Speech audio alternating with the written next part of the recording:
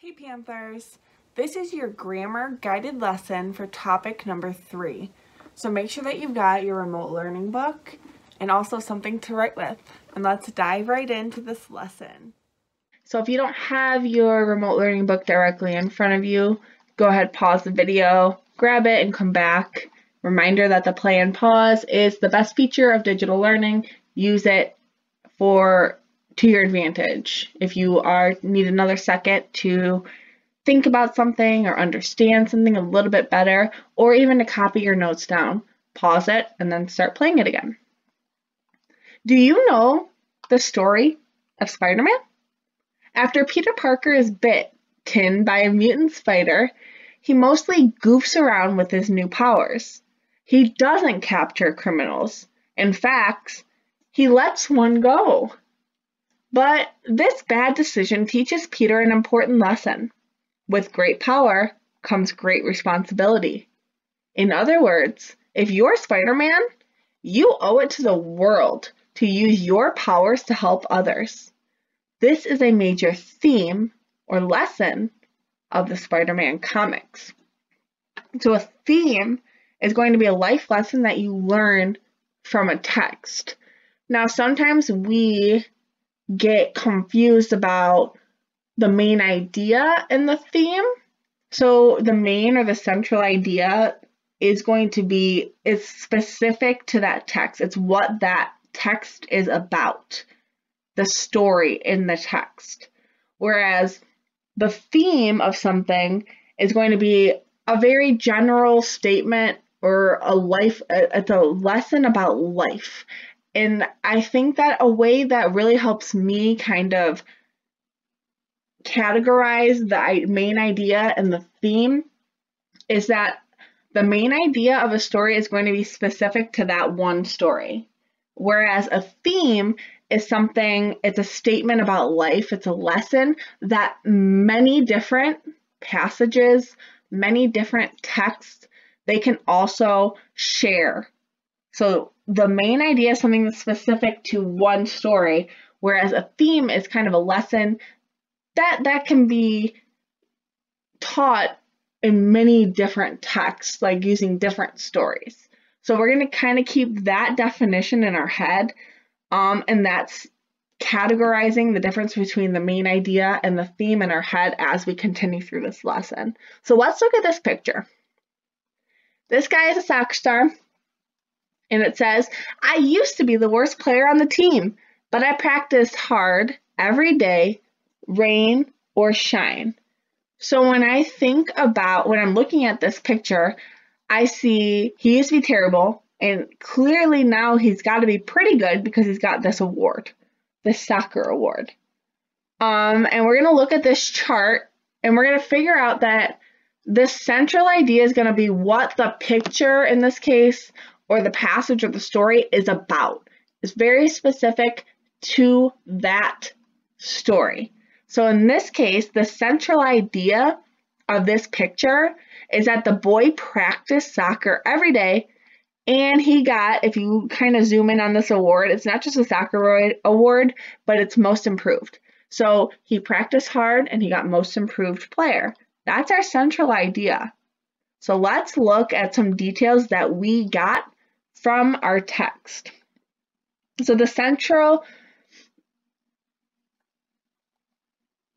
when we continue these details, he used to be the word, he practiced hard. So he practiced hard.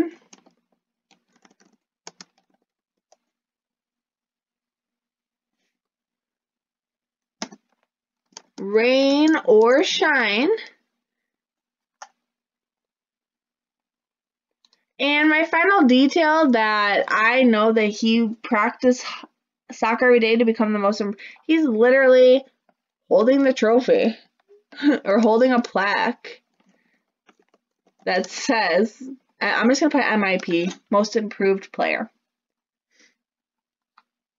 So based upon just looking at this chart, we're trying to figure out what general lesson that this could convey. So we can see that the central idea of this particular passage is that this boy right here, He practiced soccer every single day, rain or shine, and that led him to improve and, inevitably become the most improved player on the team.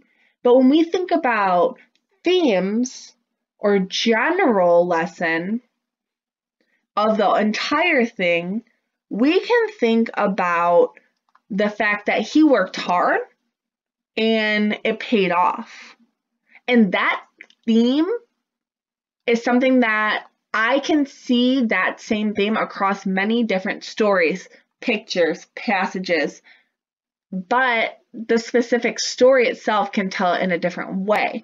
So I'm looking at this case, terrible soccer player, worked hard, became the most improved, and that's my central idea. But when I think about the overall theme of this picture or passage, or, this ends up just being one sentence, but the theme that I can learn, or the lesson that I might learn from this picture, is that hard work pays off.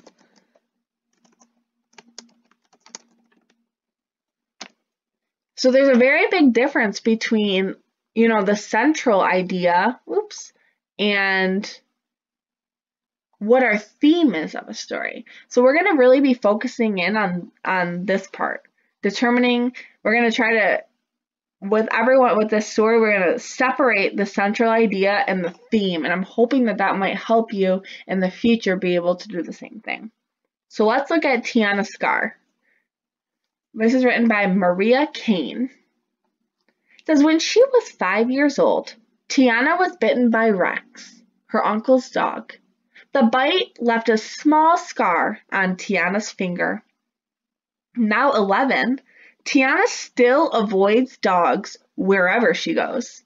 Every morning, Tiana walks an extra block to school to avoid walking by her neighbor's dog, Millie. Millie lies quietly behind a locked gate and doesn't bark much, but Tiana insists on avoiding the dog at all costs.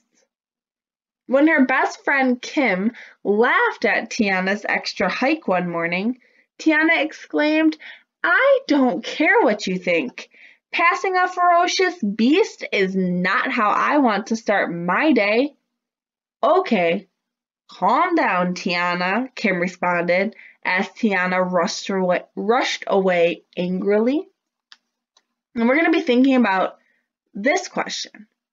What is the central idea of this part of the story? So the author doesn't necessarily state the central idea of the story directly. So we got to use some of those inference clues to, figure out what our central idea is. I'm going to use important details about the characters and events to help me figure out what exactly this story is about. And I'm looking at the title and the first paragraph, which is a super small paragraph, only 2 sentences. I see and I know that Tiana was bitten by a dog when she was very young and it left a scar. So when looking down here at this chart, we've seen this chart before. We just did it on the first page. And we know that a detail that they're using is that when she was 5 years old, Tiana was bitten by Rex, which was her uncle's dog. And so what else does the author kind of want me to know about Tiana's scar? So I think that, she's got this scar, she was bitten at 5, but I can think about reading paragraph 2, and I know that Tiana's 11 now. I can see that dog bite, it wasn't just a superficial, she didn't just get injured. It's something that really affected not just her physical body, she got a scar on her finger from it and she got injured, but it really affected her mental state. And I can see that now that she's 11, she is avoiding those dogs wherever she goes. And even in paragraph 3, she calls them ferocious beasts, talking about animals. So we're going to add that to our chart as one of our details. is that, and reminder, I'm using a direct quote, so I'm using quotation marks. So now 11, Tiana still avoids dogs wherever she goes.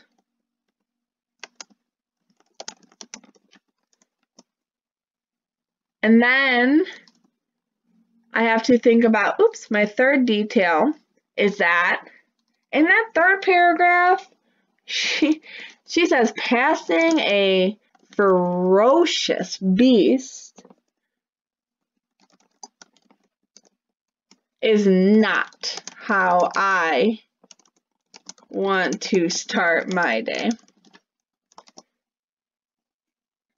So now that I've identified like these big important details from our story, and even you can look at this is from paragraph 1, 2, and 3, I can sort of kind of think about what is the central idea that they're producing.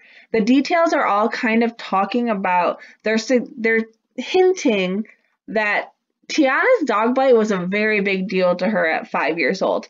Even many, many years, 6 years after she was bitten, she's still avoiding the dogs.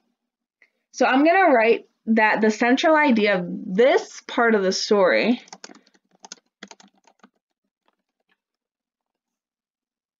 is about a girl named Tiana who has a deep fear of dogs. And the deep fear really makes me think, okay, she didn't see a movie a week ago and now she's afraid of dogs. No, she's been terrified of dogs since she was 5. And I can use that central idea, so I said she has a deep fear of dogs, by looking at those 3 details that we pulled. That really, really drives in that we can use this word, a deep fear.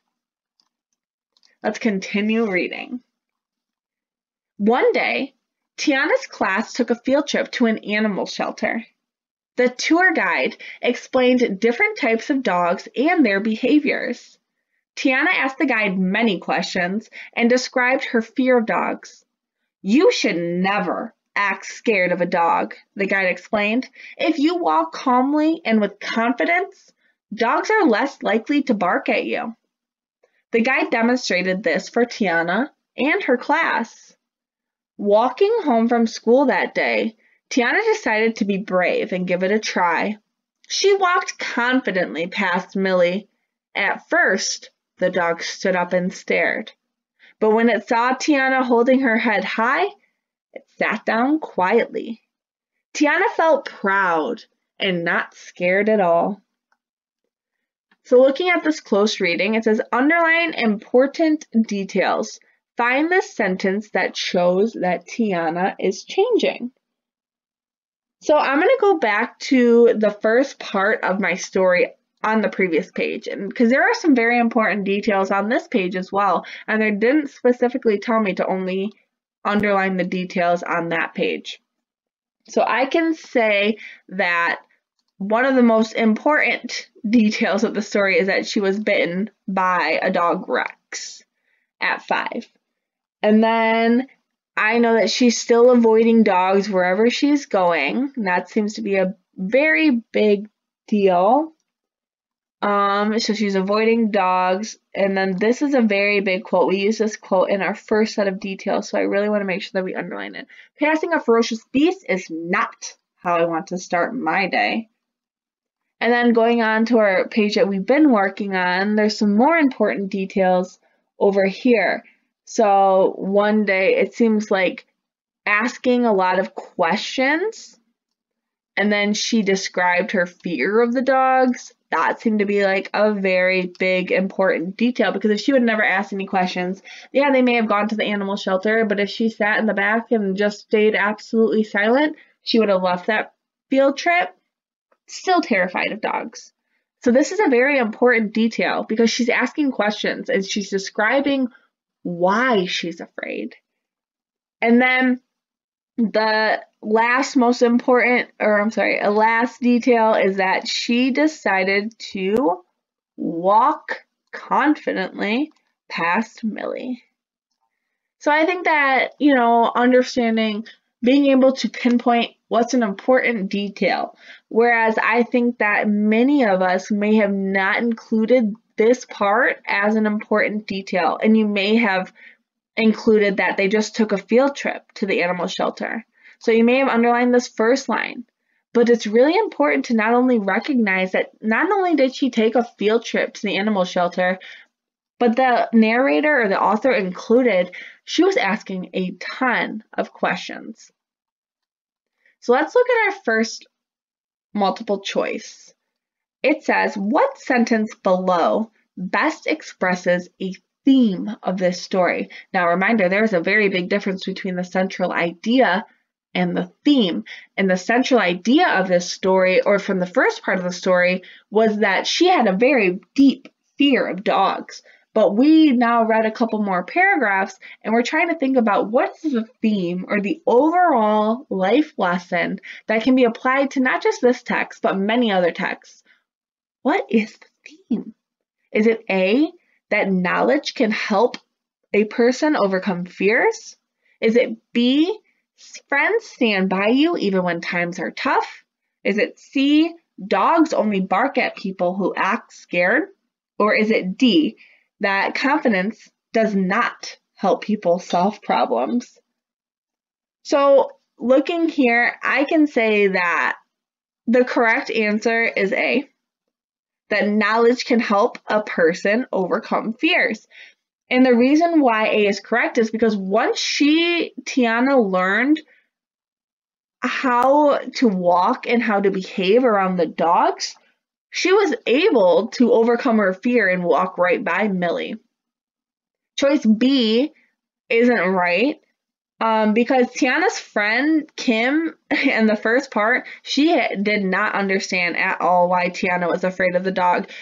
So choice B, actually, it is a lesson that we can see, and that's a common theme amongst a lot of different books and passages and stories, but it's not the theme here. C is incorrect because it says that they're less likely to bark at confident people, but it's not the main overall theme of the story. I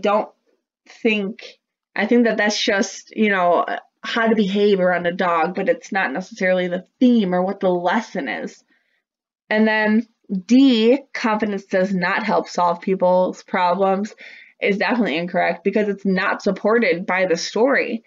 Tiana gets confident when she learns how to walk by a dog, and then she does it and is successful. So D really it doesn't make sense in this story. So let's looking at show your thinking. It says, look at the answer you chose above. Explain which details from the story help to convey this theme. So when I'm looking here, the most important detail from the story that helped convey the theme. So the theme that we chose was that knowledge can help a person overcome fears. So which details help me convey or help me pick that theme?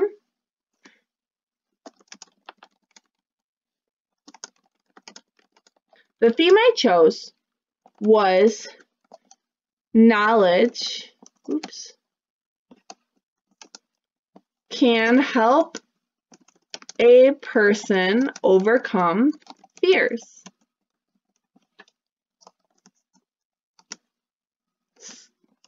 A detail from the text that conveys this theme is that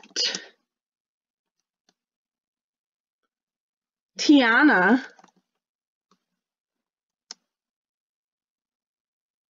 learned how to behave around dogs, which boosted her confidence and allowed her to not be afraid. So when she learned how to act around that dog, she really boosted, it was a boost of confidence, and it allowed her to not be afraid and walk right by Millie and not even worry about her. So let's get into our last guided practice, and always checking our study buddy out first. Our study buddy today says maybe the author is giving clues about the theme by showing how the main character changes. I'm going to underline sentences that show the main character's feelings change. Interesting. This is Rushmore, written by Mark Santiago, and this is a realistic fiction. This summer, my parents planned a trip for us to visit Mount Rushmore. Our 6th grade class had studied Mount Rushmore, and a visit there sounded really boring. I'm going to underline that because if I'm using my study buddy, I know that that is the main character's feelings. He thinks that a visit to Mount Rushmore would be boring. Last summer, we went to a theme park, and I went on about 50 rides. Now I was supposed to enjoy staring at a huge carved rock. As we drove to the airport, I prepared myself for the boredom that I would have to endure over the next week. A few hours later, we landed in Rapid City, and we spent the afternoon driving through a wildlife park where we saw all kinds of amazing creatures.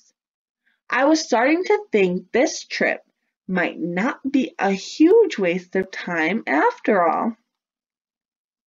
Seeing the animals was fascinating. If you notice that they had already underlined this, it's because it is showing how the main character's feelings are changing. I was starting to think, originally they said it was boring. Now he's starting to think it's not a huge waste of time.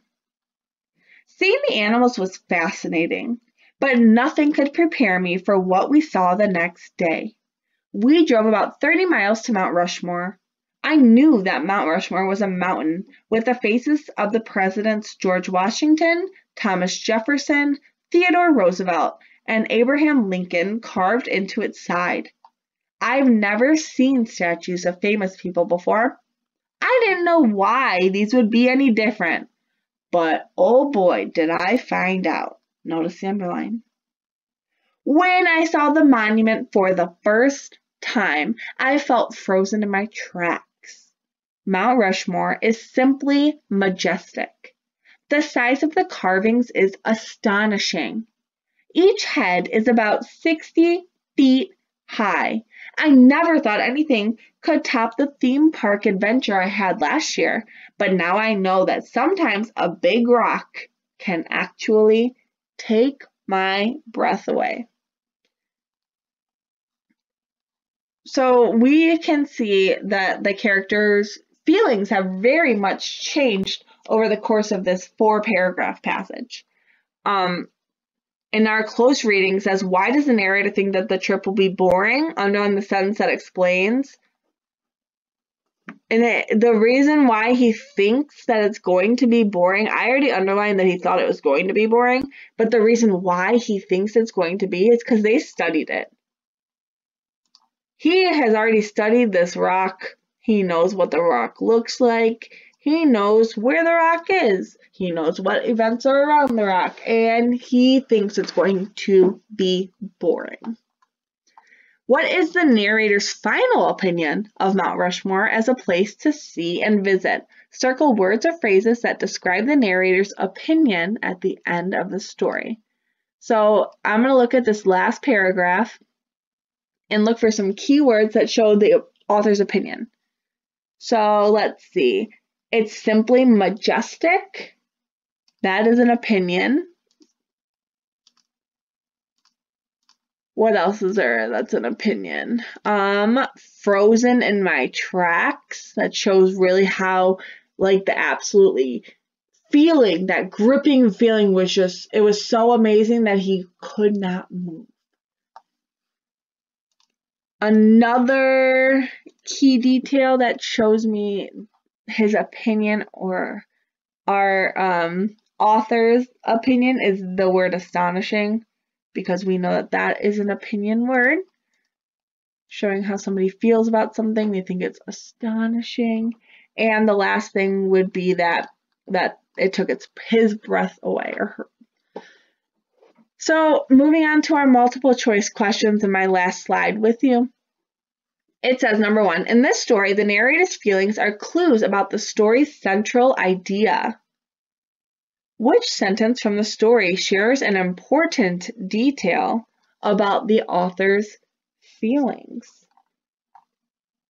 So when we're looking at this, A says, last summer we went to a theme park and I went on about 50 rides. B says, our 6th grade class had studied Mount Rushmore and a visit there sounded really boring. C, this summer my parents planned a trip for us to visit Mount Rushmore. And D, I've seen statues of famous people before.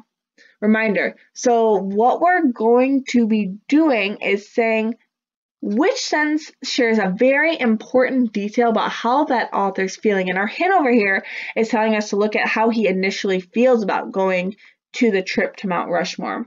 So I know when he originally was going to Mount Rushmore, he thought it was boring. He was like, oh, heck no, I don't want to go there. So I know that the correct choice is B. It's a very important detail about the author's feelings, because we know that he started off thinking that it was going to be boring and he ended up saying that it was amazing. So that's very important to see that character switch.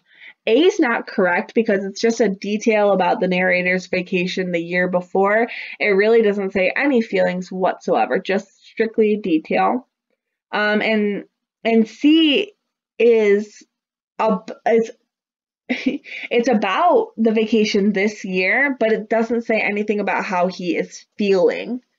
And then D isn't the correct answer because it's just a fact. He's seen statues of famous people before, but it doesn't really tell his feelings about those statues at all.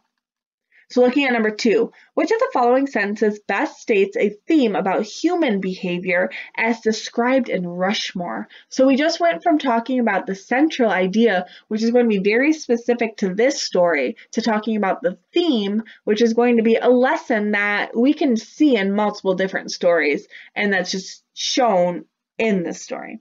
So is it A, that people often dread situations that turn out to be fine or even fun? Is it B, that what is pleasing to one person may be disappointing to another? Is it C, we should always do what we can to make the best of a difficult situation? Or is it D, memories of great times in the past can help us through boring times in the present? And looking at the hint, it says think about why the narrator's feelings about the summer vacation has changed. So when I'm looking at these 4 options, I know that A is my correct choice. He was dreading going to Mount Rushmore, and it turned out to be an amazing experience. So choices B and C and D, all 3 of those themes, not one of them is really listed in our story. You don't see Mount Rushmore, being exciting for one person and not for another. When he actually gets there, he doesn't have a difficult situation in which he needs to see the better of, because once he gets there, he realizes how amazing it is. And then in D, we don't ever see him flashbacking to that theme, the theme park. Once he gets there and he realizes how awesome it is, that is cool with him. And now looking at number 3, selecting 2 pieces of evidence from Rushmore that support your answer to choice 2. So reminder, our answer to choice 2 was that the theme of Rushmore was that people often dread situations that turn out to be fine or even fun. So these choices, we're going to select 2. And these details are, obviously, if I'm looking at them, I see them all in quotes, so they're direct quotes from the story. So these are details from my author that are going to back up or provide evidence for my theme. So is it A, planned a trip for us to Mount Rushmore? And B, and a visit there sounded really boring. C, as we drove to the airport. D, the size of the carvings is astonishing. D, we drove about 30 miles. E, I knew that Mount Rushmore was a mountain with the faces of presidents. Or F, I've seen statues of famous people before. So the two pieces of evidence that I think really, really back up our theme that people dread situations that actually are fun is going to be that a visit there sounded really boring. So the visit sounded really boring. Oh, and that turned into a sad face. And then the other detail that really helps us is that the size of the carvings is astonishing because it really shows the before and then it shows the after detail.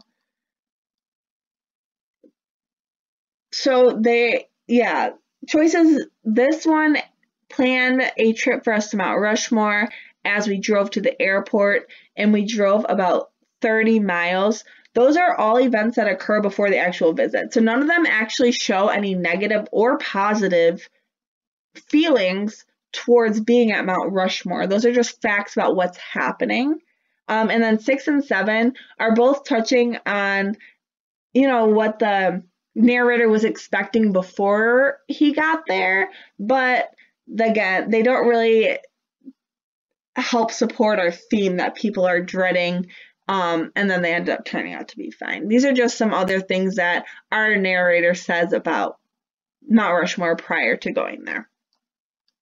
So I'm going to be leaving you with the independent practice on Vivian's Move, written by Miguel Pereira, sure. And you are expected to read through the passage and then answering the 3 multiple choice questions and the short response. You may complete this interactively on Google Classroom and submit it there, or you may complete this in your remote learning book, doing it handwritten, and just snapping a picture of it and either emailing it or sending it to me on Snapchat. I hope you guys have an amazing rest of your weekend. I look forward to seeing you all tomorrow in our Skype session. Have a great night. Hey Panthers, this is your grammar guided lesson for topic number 3. So make sure that you've got, I'm just